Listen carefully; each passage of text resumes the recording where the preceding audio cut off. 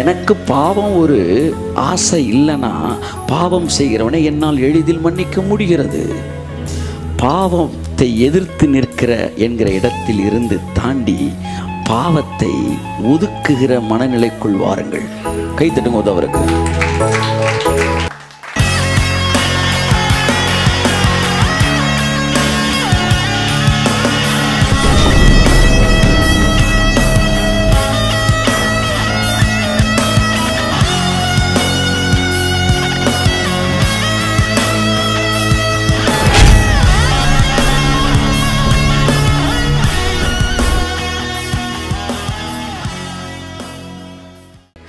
So God is good. கர்த்தர் உங்களை ஆசீர்வதிப்பார். நண்புக்குரியவர்களே, முதலாவது நீங்கள் உங்களை நேசிக்க வேண்டும். அதாவது கடவுளிடம் வரும்போது, இறைவனிடம் வரும்போது புறஜாதி என்ன பண்ணியிருக்கான், தனக்கு தெரிஞ்ச மாதிரி ஒரு சிலையை செஞ்சு இதுதான் கடவுள்ட்டான்.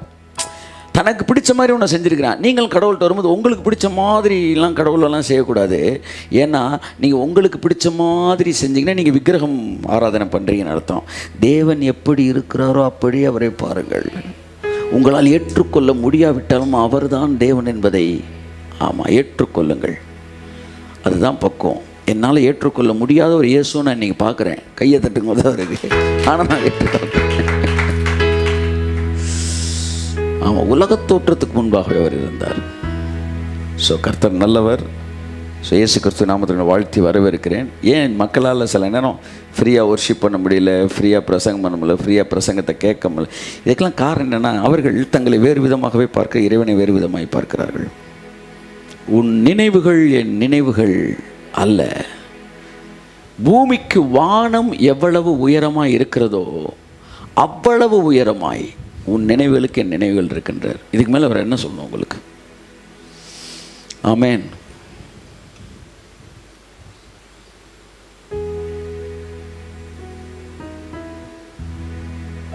$50 எடுத்தவனை போட்டு நீங்கள் அடின்னு அடிச்சுக்கிட்டு இருப்பீங்களா? விடுப்பா, இதை போட்டு இவ்வளோ பெரிய அப்படின்னு சொல்லுவீங்களே, அந்த இடத்துல அவர் இருக்கார். கையை தட்டுங்க.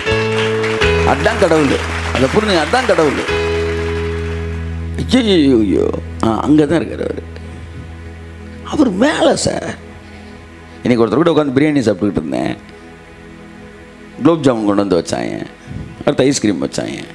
அவர் என்கிட்ட பேசிக்கிட்டே இருக்கும்போது சொன்னார், சில நியாயப்பிரமாண போதகர்கள்லாம் மற்றவர்களை மன்னிக்க மாட்டேன்றாங்களே, ஏன் அப்படின்னா. நியாயப்பிரமாண போதகம்னு சொல்ல சில ஒரு சில ஆளை சொல்லிவிங்களா, ஏன் இப்படி இருக்காங்கன்னு கேட்டார். இப்போ நான் சொன்னேன், இப்போ நீங்கள் இந்த குலோப் ஜாமுன் எடுத்திங்கன்னா எனக்கும் வராது. ஏன்னா எனக்கு அது பிடிக்காது. ஆனால் ஐஸ்கிரீமை தொட்டிங்க, இங்கே ஒரு பெரிய பஞ்சாயத்து நடக்குமே. என்ன சொல்ல வரீங்கன்னாரு. இயேசுநாதரால் மற்றவங்களை ஈஸியாக மன்னிக்க முடிஞ்சு. ஏன்னா அவருக்கு பாவம் பிடிக்காது. பாவம் பிடிக்காதாலாம் ஈஸியாக மன்னிச்சிடுவாங்க. குலோப் ஜாமுன் எனக்கு பிடிக்காதில்ல, நான் எடுத்தோன்னு மன்னிச்சிடுவேன். ஆனால் ஐஸ்கிரீமை தொட்டானே உசிரே போயிடும். ஏன்னா அதை நான் ரொம்ப நேசிக்கிறேன். மற்றவர்களை மன்னிக்க முடியல என்னன்னு அர்த்தம், இவனுக்கு அந்த பாவத்தில் ஏகப்பட்ட இன்ட்ரெஸ்ட் இருக்குன்னு அர்த்தம். கையை தட்டு.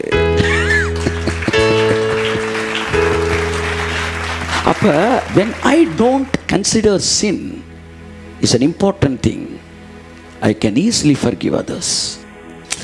எனக்கு பாவம் ஒரு ஆசை இல்லைன்னா பாவம் செய்கிறவனை என்னால் எளிதில் மன்னிக்க முடிகிறது.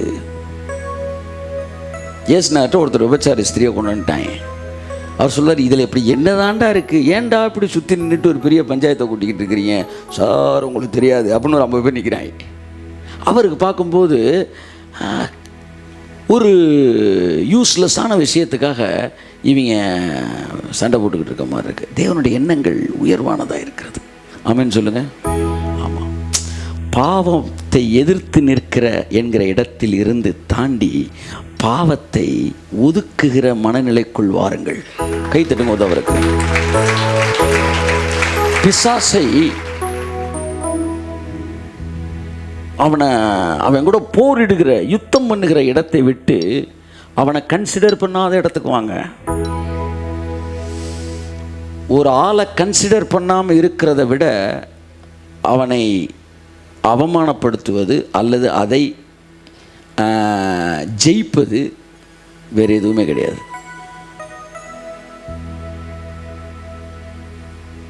இந்த தெருவில் இருக்கிற இந்த ரோட்டில் இருக்கிற எல்லா வீடுகள்லையும் இருக்கிற எல்லாரையும் எடுத்துக்காங்க. அதில் பிசாசை பற்றி ரொம்ப தெரிஞ்சவங்க வீடு எதுன்னு பார்த்தீங்கன்னா கிறிஸ்தவ வீடாக தான் இருக்கும். ஏன்னா வாரம் பிசாசை படிச்சுட்டு வரேன் சர்ச்சில் போய். வெளியில் இருக்கிறவனுக்கு பிசாசை பற்றி அறிவு இல்லை. இவன் தான் எதெடுத்தாலும் பிசாசுன்ற லெவலில் இருக்கு. என்ன சொல்லுவார், நான் பாவத்தை எப்படி தான் பேசுகிறேன். நீங்கள் அதை இக்னோர் பண்ண அது இருந்த இடமே தெரியாமல் போயிடும். பாவமும் அப்படித்தான். அதை நீங்கள் கன்சிடர் பண்ணாமல் போக போக போக அது அப்படியே இருந்த இடமே தெரியாமல் போயிடும். அதை புரிஞ்சுக்கங்க. இன்னைக்கு கிறிஸ்தவ பாதிரிமார்களை விட பாதிரிமார்கள் பாதர் என்ன, ஆமாம், இவர்கள் தான் இன்னைக்கு ரொம்ப பாவத்தை பேசி அதை தொடச்சி வைக்கிறாங்க. அன்புக்குரியவர்களே, நீங்கள் விட்டிங்கனாலே இது அழிஞ்சிரும். ஏன்னா சிலுவையில் அதனுடைய கொடுக்க அதனுடைய லைஃப் லைனை தேவன் உருவி எடுத்துட்டார். கைத்தட்டுங்க ஒரு தவறுக்கு. ஆமேன், ஆமேன், ஆமேன், ஆமேன். சரி, அன்புக்குரியவர்களே, கர்த்தர் நல்லவர். ஸோ நம் செய்திக்குள் கடந்து செல்லுவோம்.